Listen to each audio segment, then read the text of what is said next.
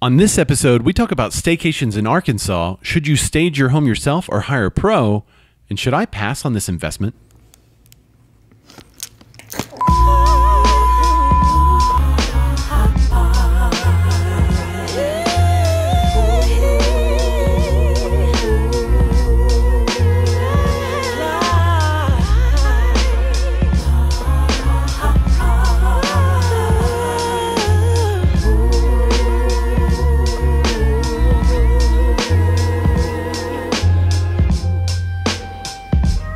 Hello, everybody, and welcome to the Real Q&A Show. This is episode 5 of season 2. So thanks so much for joining us. Thanks for asking questions. For those of you who are watching this for the first time, this is where you could send us questions about real estate, usually real estate related or business or investing, and we will do the best we can to answer those questions as a professional, quote unquote. With me today is a very special person, Kurt. Say hi, Kurt. Hello, everyone. So you might recognize Kurt from the last episode where he was Bot Kurt. My alter ego. That's right. So Kurt is a super talented videographer. Last week we had Brad who shoots this show, but you also help out with this show. Mm-hmm. And you help out with a lot of our shows like the Home Sweet Arkansas show. That is all you. So tell us a little bit about who you are and what you do. Yeah, absolutely. I'm a freelance video guy here in Central Arkansas. Brad is actually a great friend, and he's been a tremendous resource, a tremendously talented individual. But I kind of do the flip side of what he does. I love doing wedding films, and so I do wedding films all over Arkansas. We've been all over the region. In fact, I just got back from Dallas a few weeks ago shooting one there. So that's really outside of my stuff I do for Pixel Properties and for you, and I love doing Home Sweet Arkansas and all the other shows that we produce. I love wedding films. I love telling stories, kind of the raw, cute stories, love stories from weddings that each individual couple brings to the table on their wedding day. So that's cool. Yeah. And I know I asked you a question before about Bridezilla, and you're like, I really haven't had any of those yet. But that's like that would be like my fear in wedding film is that it's like, or mom-in-lawzilla, it's like, oh my goodness. Well, I'm still really waiting on that terrible instance. I haven't had it yet. I've loved everyone I've worked with, so it's been awesome. Very good. Yeah. All right. Well, without further ado, let's get right into the show. Let's do it.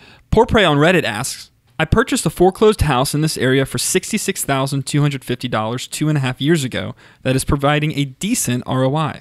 I'm interested in another house in the same area, but after crunching numbers, the only way for me to get a decent ROI is to offer $70K and hope that renovation costs, including closing costs and whatnot, don't exceed $15K. Even with these numbers, the ROI may only be 5.x%. Should I pass? In short, yes. So with all those numbers and everything, we put the long version of your question on there. It's a great question. I know you're looking at your numbers, you know your numbers, and that's really great. But in reality, if the numbers don't fit the criteria that you have set as an investor, you should definitely pass. Be patient. I think that's one of the biggest mistakes investors make is they're not patient enough to find the ideal situation for their numbers. So if you know your numbers, you know your criteria, be patient, and hopefully you'll find it. Now, the other thing you have to be cognizant of as an investor is the area changing? So if that area is improving rapidly, then maybe you are being too conservative with the return you could make compared to what you're making now. So check your rent rates, make sure you're charging enough if you're buying and holding. If you're buying and flipping and you see those prices going up pretty quick, well, check what the high end is doing in that neighborhood.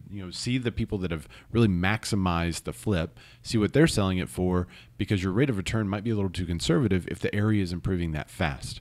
So those are the two things I would check if I were you. Just be conservative with your numbers, but don't be too conservative and stick to your criteria. And maybe the criteria for your investment, you want to stay the same. So in order to get that same return, now you actually have to change areas. And that's also common. So an area has improved too much. There's actually a couple of areas like that in Little Rock. We have 2 hotbeds that people were investing in, turning and flipping, and now there's real competition there for owner-occupant investors, is what I call it, people that want to live in their house for a couple of years, remodel it, and then put it back on the market. And so they are willing to pay a little bit more because what they pay for up to market value, they make up for on the appreciation of the home over the 2 to 3 year period.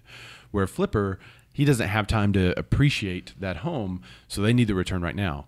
So also look at that and see what your competition might be. If that is a situation, you may need to go to an outlying area or an area just outside that to find the same type of deal or same type of price that you're looking for. And that's why we ask him the questions. Matt Weaver asked on Facebook, do you recommend a pro to set up your house to sell, or is there enough info for people to do it themselves? That's a really good question. A lot of times when you're setting up a home to sell, you don't set it up as you would if you were going to live there. So it is going to be slightly different than a person who lives there. There is probably enough information for that online. You can probably look at YouTube. You can probably get some great suggestions. It's going to take time, though. For instance, there's one of the things I was working on my remodel, and my friend was like, well, how long did that take? I was like, it took 15 minutes, but it took me 3 hours of YouTube to figure out how to do it, right? And so the same thing with home staging. It can take you a lot of research, and if you're willing to put in that research and time to figure out exactly what looks good, then you could probably do it yourself. The other thing that a home stager could bring in is good furniture. So sometimes the furniture we use is the most comfortable, but it may not be the best looking on film. And that's really important when you go to sell your house. You want it to be the greatest looking situation and setup on film. And if you don't have great furniture, sometimes it's best to get it out and shoot a blank room. And then now graphic design is good enough to where we could do virtual staging, and you can barely tell that it's virtually staged until somebody goes in there live and there's nothing there. It's really hard to tell online that the house was staged virtually. So there's a couple of different staging options. If you hire a home stager, it could cost $1,000 to $3,000 a month if you're also renting the furniture, because essentially it's kind of like the furniture rental business, right? You're going to be taking out all of your furniture, renting their furniture to stage the home while it's there. The other thing that may happen if you want to stage it yourself is that you may or may not hit some of those points that a buyer really looks at as far as the flow and living space goes and living situation. So like your couch may be up against the wall.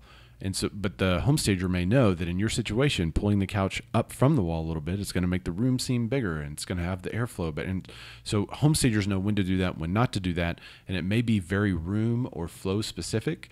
And I don't know that you could find that kind of information online. So I would maybe call a couple, see if you can get some consultations, like maybe $100 for a consultation or something. They come over, they tell you how to do it with your own furniture. Try that. That's probably what I would rather do than spending all the time and effort to study and research. Your agent should be able to help you some, but an agent who says, I'm going to stage your home for you, you have to ask, are they going to sell the house or stage the house? Because it's different. You know, if they're spending all their time staging all of their listings, then they're going to find a hard time marketing the listings and getting the property out there. So usually, some of the top agents will have a home stager come in, or they'll have somebody that works on their team that does the staging and that kind of thing. So I guess my answer is yes. You can. All of that to say yes. Awesome. All right. From Facebook, Billie Jean Petoniak asks, what is the best staycation in Arkansas? I love this question. Arkansas is the natural state. So if you're asking staycation, my mind is automatically going to some of our state parks. Have you been to some of our state parks? I have, yeah. Like the cabins, and the cabins and Yeah. stuff that they have now that are available. You can rent a cabin on the lake. Really good, it's really good quality, which they didn't used to be that way. You know, some of the you go to some of the state parks, they were a little run down. They've put a lot of money and work into them, and they're really nice. It's like resort level in some cases, and so we've really enjoyed that. If we don't have time to take a huge road trip, go into some of the cabins and lakes and that kind of thing. The other thing I would do in Arkansas would be the Buffalo River. Yes. If you like getting out on the water and tent camping and things like that, they also have cabins up there now too. But I love going and doing a leg of the Buffalo and then getting all your stuff out of the boat, and setting up at your tent, then tearing that down, and then doing the second leg and then driving home. So that's really fun for me. So I like to get out, do the natural thing. And of course there's like parks and stuff, and there's, hot springs that you can go to, and there's a lot of things there. But I would say state parks and the Buffalo River would be my go-to. Those are good ones. My wife and I stayed at the Arlington for our anniversary, just an hour away, and it was great. Yeah, the Arlington in Hot Springs. There's also the bathhouses there that you can go and tour. And then there's that bathhouse brewery where you could get a flight of 18 beers. Have you seen this? It's amazing. Oh, yeah. I'll have to share my picture. I've got a picture of all these. We taste tested everything. It was amazing. So, that's a good one, the Arlington. Awesome. So, well, thanks everybody for joining the show. Do you have any questions for me before we go? I do. I was thinking about one. Just talking about having someone come in to set up your house, right? Kind of taking a more broader approach, trying to sell your house yourself. The only people I've known who've tried to do for sale by owner, I know my parents tried it several years ago. I've had friends do it, and it never seems to end well. Are there any pros to trying to not use a realtor ever? Yes, if you're only surrounded by bad realtors. So, there's not good in every industry, right? And so sometimes selling yourself could be a better result or a smoother result or making more money than a realtor that is, below average. So I would say before you sell, interview everybody you can. Interview several agents to make sure you're picking the top agent for the job. They should earn you more than they cost. And if they don't, then they're probably average or less. Even if you sell the home on your own, you have to think about what you're really saving, though, because most of the time, the person bringing the offer is going to be an agent. I mean, we have 30,000 buyers in our database currently.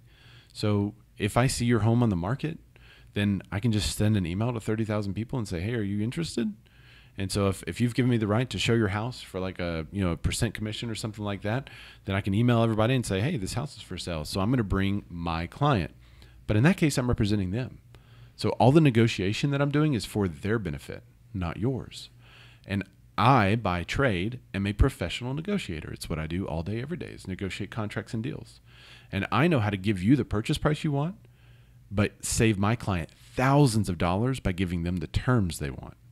And so while you think, hey, we're getting a list price offer, I know what I'm doing is saving my client a whole bunch of money in the situation. Right. You've also given up a percentage of the commission, usually about half of what you normally would have to pay. In those situations, you have to think, what are you really saving? As a for sale by owner, even the contracts I present to you, you should take to an attorney. And you should have an attorney look it over to make sure the attorney and you both are in agreement that this is a fair deal and this is what you should be doing, right? If you get an attorney to start reviewing the paperwork, that's going to cost money. And an attorney is paid whether the deal closes or not. So then that takes a chunk of what you could have made off the sale of your property. The other thing that removes a chunk is the negotiation. I could get you down just slightly below market value. You think it's a good deal, my clients benefit, but now you're slightly below market value, but you don't really know that because maybe you didn't price your home right, or maybe you left money on the table. And so that's costing you another 2-3%. So now what have you saved going for sale by owner? $0. But you've had to show your house. You've had to get it ready yourself. You've had to do the hours of research. You've had to stage it yourself. You've had to know what colors to paint, know what all this other stuff to do. And you've really only saved 0 or maybe 1%. And the question is it worth it? And that's just with a okay agent. A really good agent he's going to take you to the cleaners, because there's some ruthless agents out there. So I would say get your best interest protected. Pay an agent to help cover you, and somebody that knows what they're doing, that's a great negotiator, that has smooth systems and processes, and hopefully can sell you at or above market value with their marketing and all the incredible video they do, Kurt, right? That's right. This is a good man.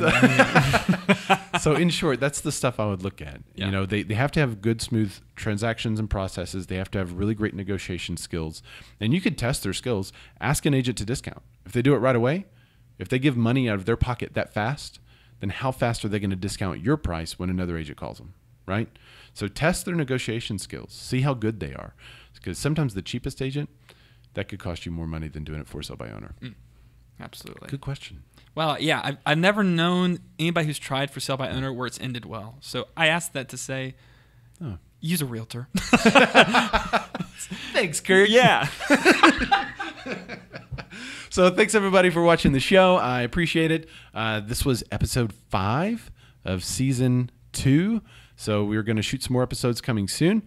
So please send us your questions. You can put them in the comments, or you could just use #RealQA, and we'll find it wherever it is on social media. So thanks for watching.